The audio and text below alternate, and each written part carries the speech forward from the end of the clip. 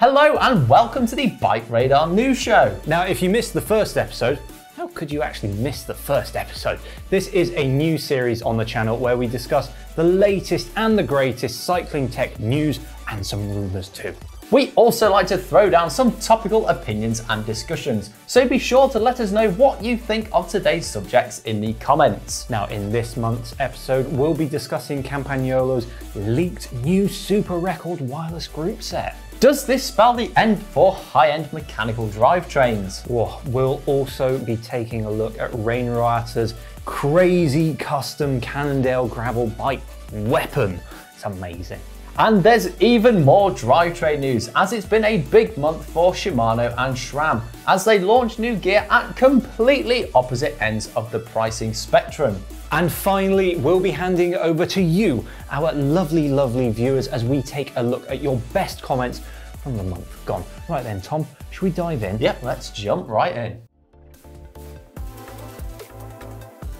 Campagnolo looks set to go fully wireless with its new 12-speed electronic group set, dubbed Super Record WRL.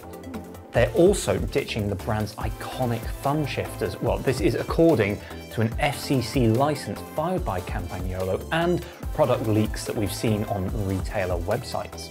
While it's great to see what looks like some new top-end kit from Campagnolo, we're not seeing any evidence of mechanical shifting or rim brakes continuing. So if you love the feel of a good old cable-operated shift or the simplicity of rim brakes, this could be time to say a very teary goodbye. Liam, what do you make of this breaking news? I'm breaking. I have to say that it's a shame really to see mechanical shifting and rim brakes possibly going from the top end. Personally, from what I've heard from manufacturers, this is just a reflection, or would be a reflection, we don't know if it's going to happen yet, this would be a reflection of the market as it is. People just aren't buying rim brake bikes. I mean, there are many that you can buy, but they're certainly not buying mechanical shifting. Like, if you're going for a top-end group set, you're going for disc brakes and you're going for electronic shifting. So I would love it to still be there, but I don't know how many customers could Campag serve with it? I don't think there'd be that many. You know, like you say, I definitely think that we're moving over to a fully electronic age now with Di2, obviously the new WRL stuff from Campag, SRAM's Axis as well, and rim brakes. As much as we love them, and I can see the appeal of them, you know, from a simplicity point of view, yeah, I think their days are numbered really. I think we're getting into a full-on world of disc brakes only from now on, I feel. But what do we know about the new tech? Because from what I've seen, Campagnolo appears to be following SRAM in going fully wireless. Yeah, absolutely. Campagnolo's designs show a different shifter arrangement to what we're used to, with the brand's trademark thumb shifter seemingly consigned to history. Instead, the shifter paddle features two separate buttons, one for upshifts and the other for downshifts. The brake lever continues, obviously, to only be used for braking. So it's kind of more of a Di2 sort of system than SRAM's sort of electronic double tap system that they're using with their system. That's what I would expect. I mean, the shifting arrangement is similar to FSA's K-Force Wii, although it's important to note that the buttons don't appear to be shared on kind of one rocker plate.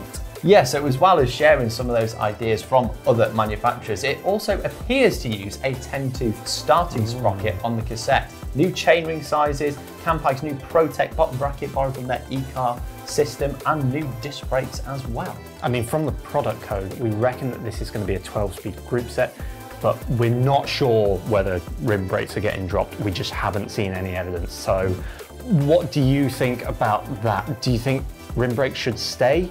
Would you like them to stay? Let us know down in the comments below. I have to say, it is worth mentioning that current Super Record group set is offered in mechanical shifting with rim brakes, electronic shifting with rim brakes, mechanical shifting with disc brakes, and then disc brakes and electronic shifting. So that's quite a broad lineup, and with so many bikes being electronic shifting and disc brake only these days, it will be interesting to see whether Campagnolo continues to offer such a large choice.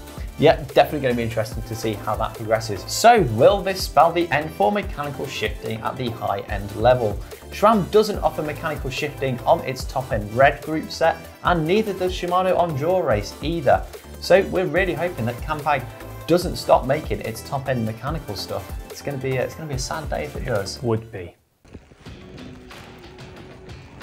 Before we move on to possibly the most bonkers gravel bike that I have ever seen, we've got to tell you about the launch of MB UK on YouTube. It'll all be here, so if you're subscribed to the channel, you won't miss a thing. And of course, you are subscribed to the channel, aren't you? Of course you are. They've hit the ground running with 2 cracking videos. We've linked them both below, so go and check them out. They are definitely worth a watch, believe me. Now, Tom, this is Rane Roatta's custom Cannondale Topstone Lefty. This is his gravel bike. I don't know what to say about this. It's interesting, isn't it? It is very interesting. Very interesting. This guy is the 4-time, I think, Florida Gravel State champion. I think he's undefeated. He's got pedigree. He's certainly undisputed. He is a fruit seller by trade. Interesting. Quick little thing, he used to deliver and like collect all of his fruit. Up until the point, he used to do it on his bike, up until the point it got to over 450 kilos in weight. 450 kilos. That's a, yeah, we're going to need a bigger trailer. You're going to need a van. So we've got to look through the spec on this bike because I think it's about as wild a setup as I've ever seen before. I've seen some crazy pro setups in the peloton despite being a mountain biker, but this for me takes the biscuit. So run us through it, Liam. What we have here, we've got a 50-tooth chainring because obviously you need a big chainring. That's a big boy. When you're going as fast as Rane. This is running a Quark power meter. It's got a SRAM Force group set. This is a mullet setup. The stem on this thing is 200 millimeters long. That's, yeah, long.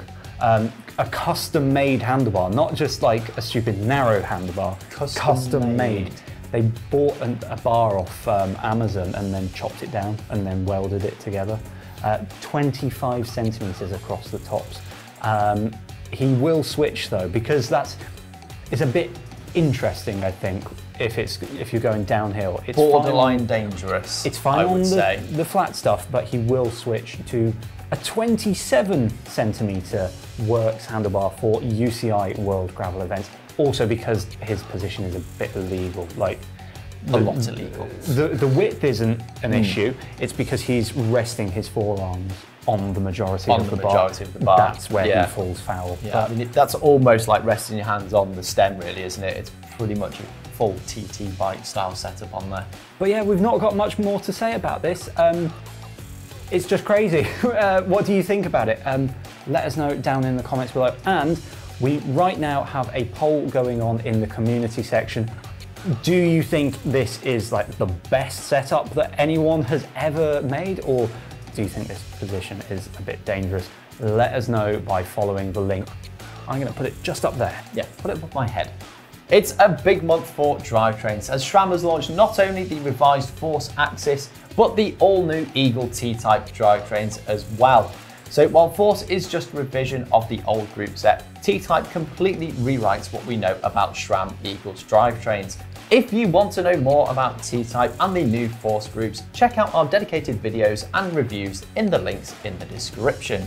Yeah, and in a bit of breaking news, it seems like TRP are releasing a new 12-speed mountain bike drivetrain as well. They already have their TR12 setup, which has been out for a couple of years now, which Alex Evans reviewed a couple of years ago. Yep, there's a new story on the website for the new TRP. Hopefully we'll be able to get our hands on it soon, so stay tuned for more and definitely check out that leaked news story. Shimano, meanwhile, has been busy releasing its Cues group set, which is decidedly more budget focused, I have to say. But this stuff might be about to make things extra complicated for us paying customers. Yeah, in case you're interested, Shimano say that Cues stands for creating unique experiences. Not quite sure where they got that from, but we'll go with that. The key thing with Cues, along with being excellent value, is improved compatibility across the range. While pretty much none of it will work with any non-Cues group sets, All Cues components use the same cable pull ratios to simplify things. They use the same 11-speed chains and 11-speed cog spacing regardless of whether they are 9, 10 or 11 speed. I mean, that's quite clever. And this means that you can use different speeds of Cues components with one another. So in theory, you could run a 9-speed rear derailleur with the 11-speed shifter and a 10-speed cassette, maybe. This cross-compatibility between models should make it easier for shops and consumers alike when it comes to sourcing spares and making things work in a bit of a bind. Yet it might be handy if, for example, you are on a 700-kilometer gravel ride across the Canary Islands, like our videographer Robin did recently. The video on that provides some excellent escapism, so it is well worth a watch. The other big news with Cues, that's a mouthful, is that it uses Shimano's Link Glide technology. This is said to be more durable than Shimano's Hyperglide cassette, while offering improved shift performance. It does mean, however, that you can't use Hyperglide cassettes with Cues, and likewise the Link Glide cassettes can't be used with Hyperglide group sets. So oddly, in trying to improve compatibility, they've just made Cues incompatible with parts many riders will already have. So the only riders to benefit from this will be riders who buy a new bike with Cues, or those who make the wholesale change to their existing bikes. Yeah, it is a bit of a pain, that one. So in a typical bike industry, as always, in trying to make things easier and improve compatibility, they've just given us more incompatibility issues. So what do you think? Has Cues improved compatibility, or has it just muddied the waters even further? Let us know what you think in the comments, because we'd love to know what you think. So we're going to start off with a comment from that aforementioned MBUK video. So this one is from Dirt Surfer NZ from a lap with Ollie Wilkins. He commented, "Nice corners camera dude," referring to Max falling off his bike on well, Ollie Wilkins' bike, actually not even Max's bike, and very hurriedly sort of brushing it down afterwards, and yeah, brushing off the whole situation. If you haven't watched the video, definitely worth a watch for that bit alone. The next comment is from under the best value Aero upgrades. This was Acoustic Gearhead, which is a great name. "I need a re-upload with a counter in the corner for every mention of what, also including every instance of possibly but unlikely unintended puns, mostly what." So yeah, we said what. There's a lot of what's going on in that video, but then it is all about saving watts. And we saved 70, so you could definitely go and check out that video, because we saved a lot of watts. If you saved 70 watts in the video in terms of Aero, does that mean you could put 70 watts back into the video? Is that what we're saying? And there'll kind of be an equilibrium between the two? Maybe we could get 70 views from this segue. We could do, yeah. That's a really bad pun from that one, but we'll run with it anyway. The next one is from Wolfheart MC under 10 World Tour road bikes. Apparently tasty is an adjective that should be reserved for food and drink only. So there, we have been told with that. Even if we have been told, the internet has told us. I don't agree with that. No, a bike can definitely be tasty. So sorry. Yeah. So we've got the final comment from Matt TM, which he put underneath the wildest gravel bike short, obviously Rane Roatta's bike we discussed earlier. So we finally all accepted that gravel bikes are just 90s mountain bikes, and we're now giving them paint jobs from the 90s as well. So I have to agree with that. You know, a lot of gravel bikes nowadays do look basically like 90s mountain bikes. You know, John Tomac famously raced on a drop bar Yeti back in the day with a Tioga disc wheel. If you're old enough to remember those. I'm not really old enough, but I remember seeing them as a kid. I had John Tomac on my bedroom wall at home.